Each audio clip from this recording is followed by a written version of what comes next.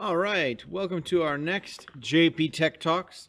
This is for you 30 level students, I guess 20 and 30 level students actually, who are doing their different projects in photography class, where we use the 50-10-5 rule.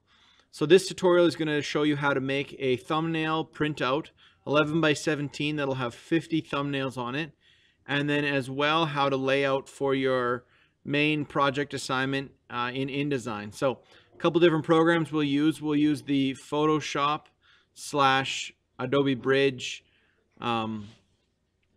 programs here.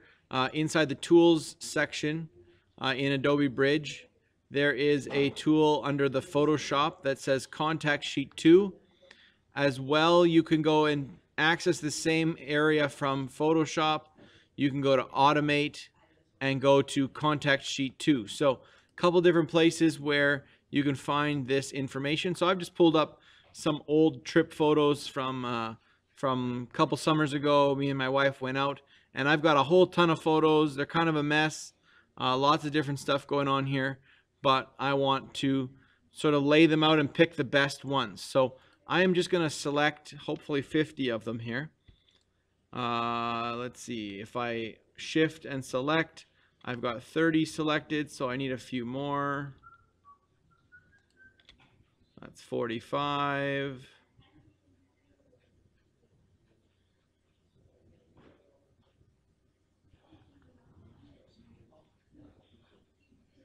So to here should be 50.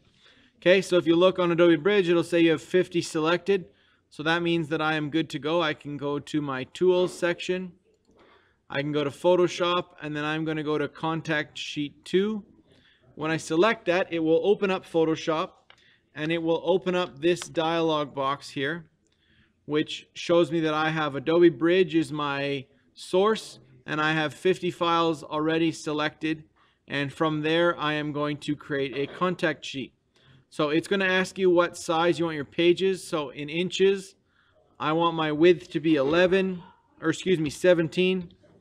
I want my height to be 11. We're going to leave the resolution at 300. And then it's going to ask me for columns and rows. So in order to have 50 photos on here that are in a half decent size, I'm going to need 10 columns and 5 rows.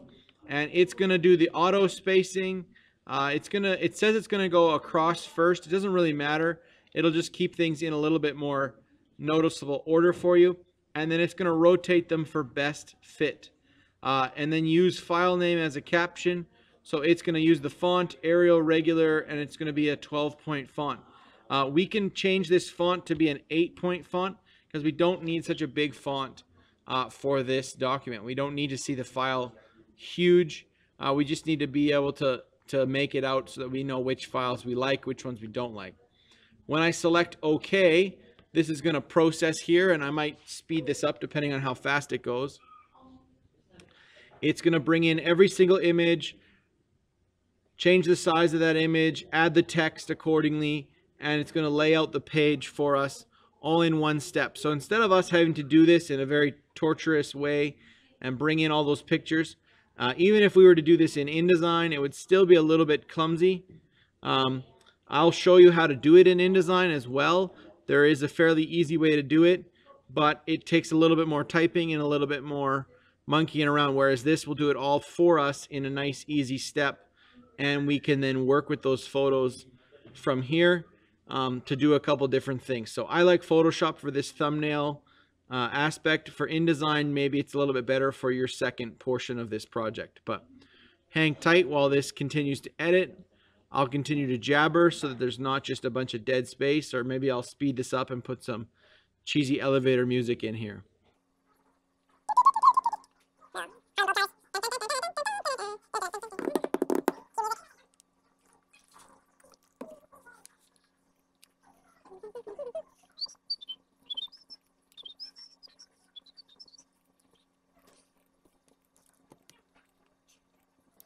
All right, so there we go. We have our thumbnails. They've very nicely and easily populated in there for us with the names, the image. I can relatively do nothing to this. I can't really screw it up. I could move the whole thing around a little bit and mess it up.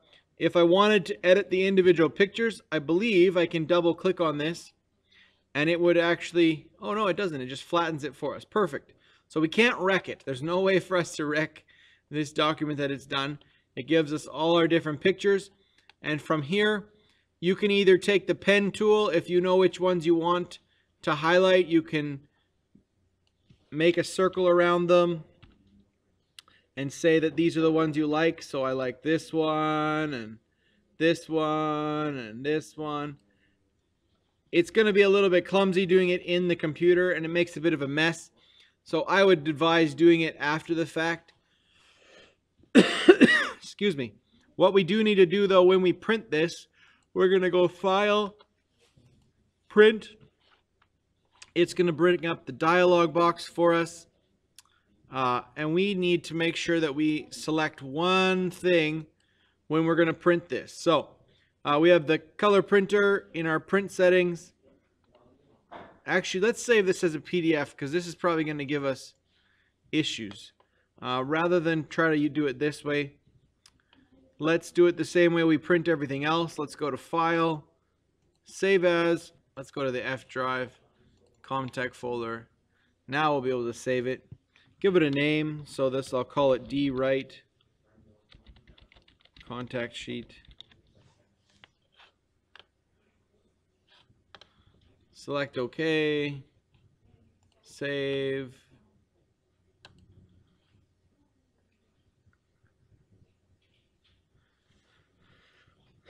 Now it's going to save for us this time, and we should be able to find it again. So I am going to go to my Explorer here, go to my computer, F drive, Comtech, and inside here we have D-Write Contact Sheet. I can open this up, gives me a picture of all of the different pages here, and then I'm going to go File, Print, and very important when I do this, obviously I need to print to the color printer, but I also need to check to shrink oversized pages just to make sure that it fits within the page borders so that it's actually gonna fit on the page.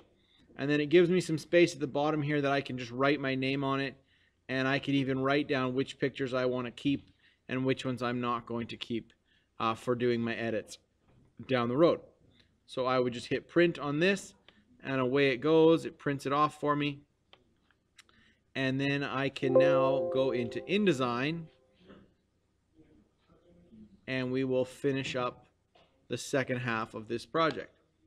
Okay. As I mentioned, contact sheet in here, it's nice, it automates it, it does it all for us. If we went to InDesign and we were going to work in InDesign, we would be able to pull up a new document,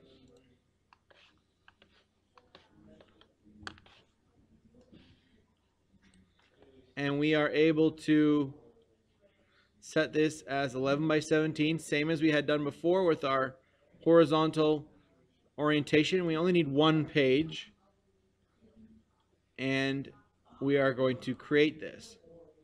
Okay, the difference now, oh, I accidentally left it with 2 columns, no big deal. The difference now for what we've done before is that we are going to create a series of boxes. So similar to before, we're going to take the rectangle frame tool here, we're going to drag it all the way out. This time we're going to create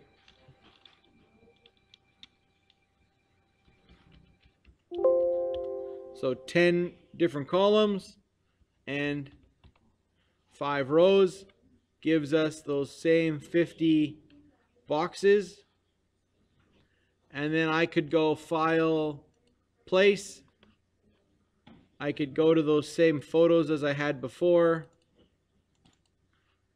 I could grab a bunch of photos, whichever ones I was going to put into this document. When I select Open, it's going to pop up and it will import these files. Oh, I accidentally picked 60 of them. That's not going to work, but We just won't place them all into the boxes. So it brings in all the different thumbnails. Now this way won't give us the labels, but at least we can just click into the boxes now and it will set all of these into place. So this might be faster for you depending on what operation you're doing or how you want to lay out your pictures, or just generally whatever program you want to use. If you do that and you make a little boo-boo and you make it small, you can just Control Z and step back one.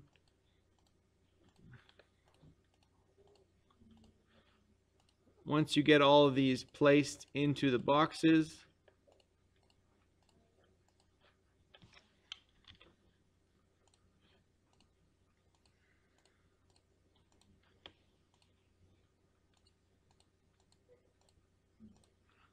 whichever ones you have left, you can just hit escape till they go away.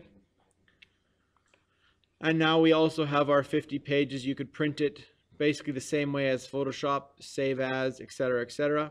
The difference in InDesign, if you did it this way, is you can click on the box. You have an outline already, so you could take the outline, you could make it say red, for example, or pink, or something easy to see. You could increase the stroke of that box, and then that would highlight which pictures you want to keep. The problem with the InDesign way is that you don't have any labels for these pictures. You can say display preferences, or you can get the information off of the pictures by selecting the picture and going to the links and seeing which picture you selected, so you know that that's image number 30, but that's going to be tricky for you to label them all and very clumsy. So that's why I like the Photoshop contact sheet.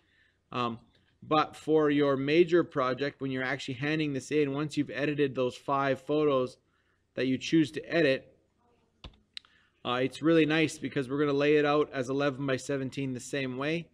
And then you're basically going to have 3 photos along the top. And then you will have a couple more photos along the bottom here. If your photos are all landscape, great, you can do it this way. If some of them are portraits, that's not a big deal. Just make sure you turn them and lay them out in such a way that things look complete and concise and organized. And then you are going to create a text box down in the corner here, which is going to include your name,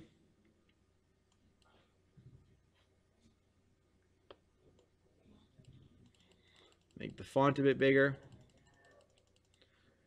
It needs to have your name in the box.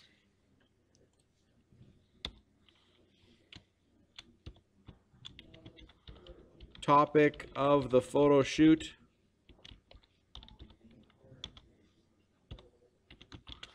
List of photos that you kept.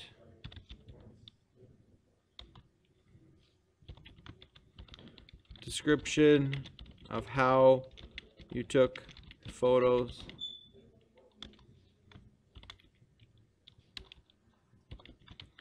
Any other info you would like to share.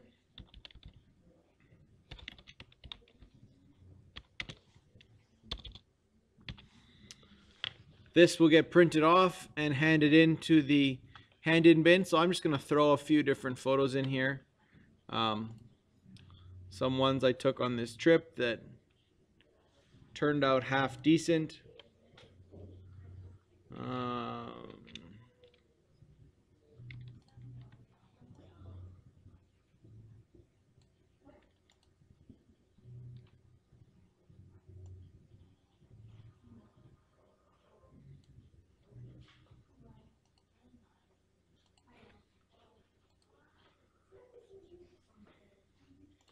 So I would put these pictures into the various different boxes wherever they look like they're going to fit the best. And then I'm going to need to make whatever adjustments to those boxes. So for example, some of them are really big, so I need to right click, fit content proportionately. And then similarly, these are the wrong direction, so I might need to rotate some of them around so that they fit in the box appropriately depending on what look and feel I'm going for. Maybe something like this picture would need to switch places with this one, but you get the idea. And make it look nice. Name, topic of the photo shoot, list of photos you kept, description of how you took the photos, and then any other info you'd like to share. And make sure that gets printed off and handed in. So you'd go File, Save As, you would go File, Export, export it as a PDF. Make sure you know where you're saving it to, so go to your F drive, and we'll call this 5 best composition.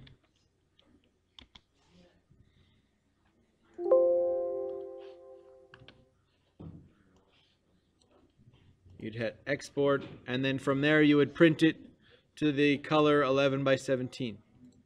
Let's add this here and say description of how you took the photos and their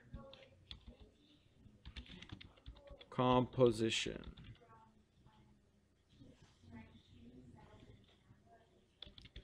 Style.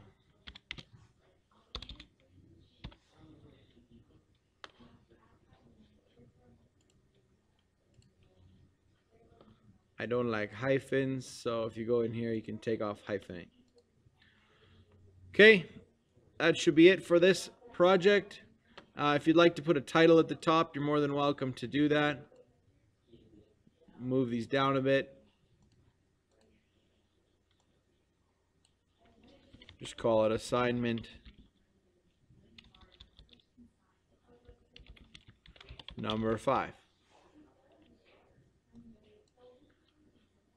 This could be centered and make the font a little bit bigger.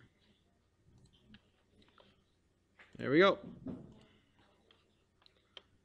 That is it for this project. Have a great day.